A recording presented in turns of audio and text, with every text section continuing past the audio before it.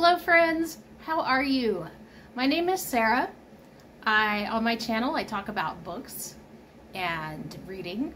I get my books from the thrift store, from my local Buy Nothing group, from the library. I very rarely keep up with the newest releases. I'm not going to say it never happens, but it's rare. I want to talk to you today about the first Nicholas Sparks book I read, which I borrowed from someone in my local Buy Nothing group. She said, "Oh, you like to read, you have to try Nicholas Sparks." And I said, "Okay, I'll try it." The one she gave me to borrow is Nights in Rodanthe. And yes, I looked up how to pronounce that, so if it's wrong, blame Google. For the record, there will be spoilers. The book came out in 2002, September of 2002, so I imagine anyone who's interested in hearing about it has already read it. There has been a movie made from this book, but if you don't want to see spoilers, don't watch the rest of this video, because there are going to be a lot of spoilers. The story starts, it is a frame story, it's a story within a story, which usually involves one of the main characters, or sometimes a side character, telling the main story that you hear. And this one starts with Adrian, who is, I think she's in her 60s. She is worried about her daughter Amanda, who has recently been widowed and is struggling to pull out of the resulting mourning and depression. Amanda has children that she's letting the rest of the family take care of.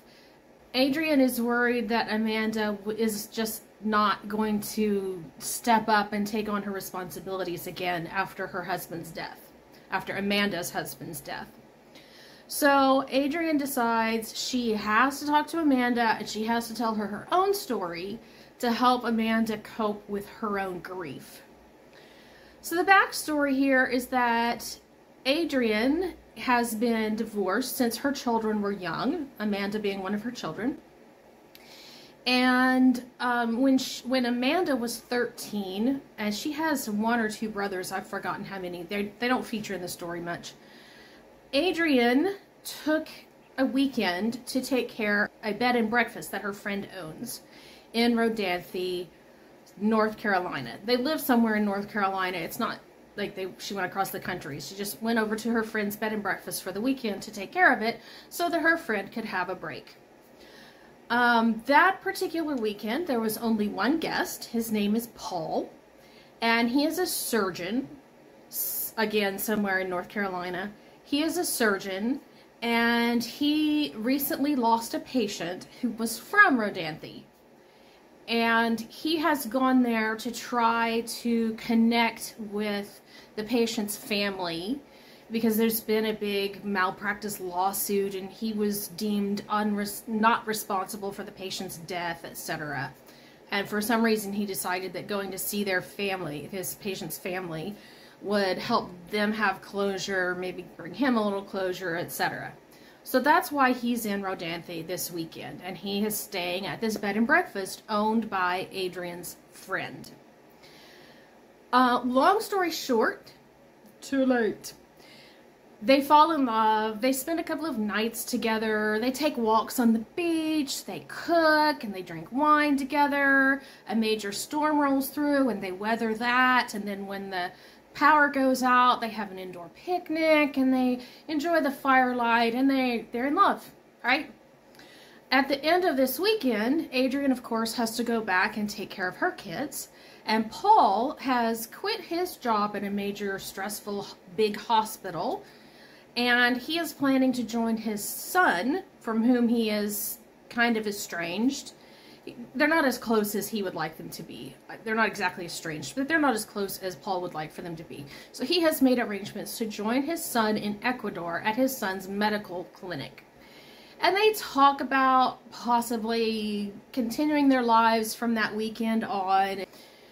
They both agree that they have responsibilities they need to meet, and so they go their separate ways, but they continue to write letters to each other. And within I forget exactly how long, I want to say it was within a few months to a year, Paul is killed in a tragic car accident in Ecuador.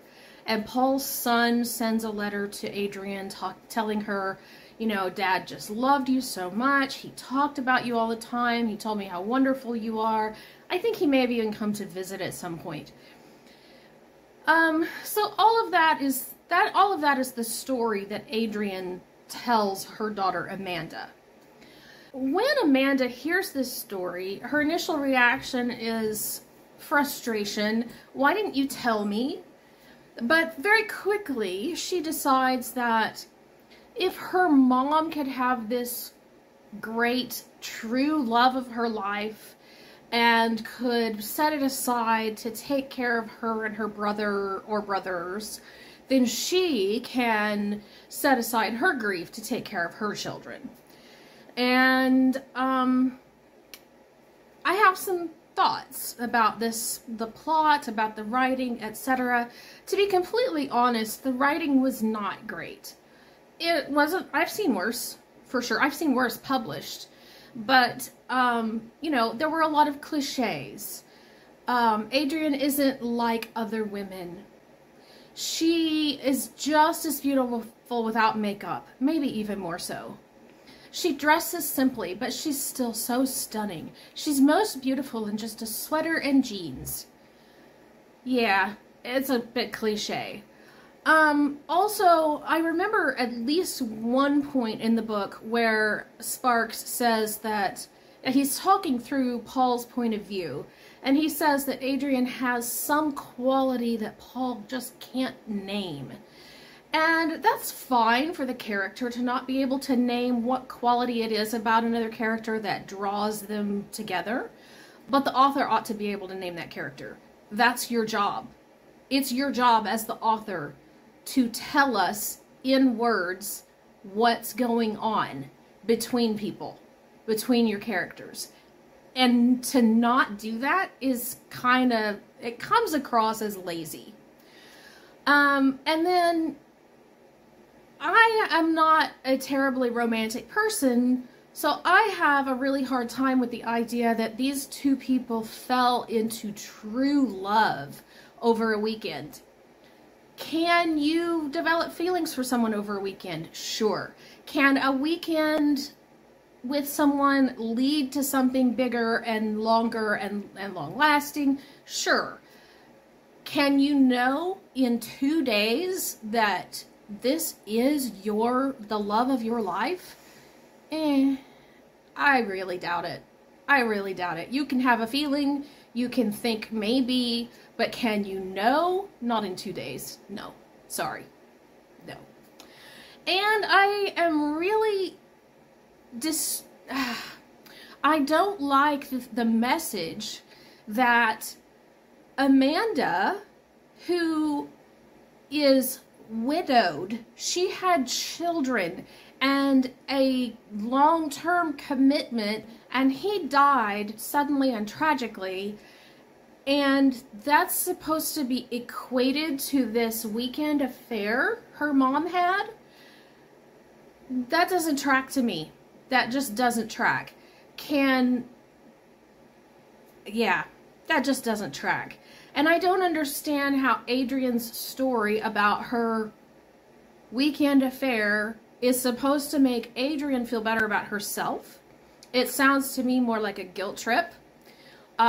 You know, I know you feel bad about losing your husband and the father of your children, but you know, I had a weekend affair one time and that guy died, so you need to snap out of it, is really the way it came across to me.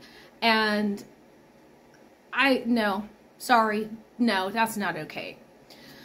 So, I admit, I have not seen the movie. I don't know how that was handled. I have not read any other Nicholas Sparks books, and after this, I don't want to. Sorry to be so negative, but hey, that's life. Some things are good, some things are bad. We like some things, we don't like other things.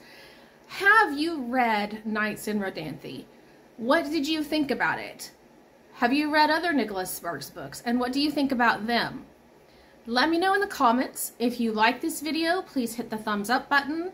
If you would like to subscribe to my channel, please click the subscribe button and then hit the little bell beside it to get notifications every time I upload. I think that's it. You guys have a really, really great day. Thanks. Bye.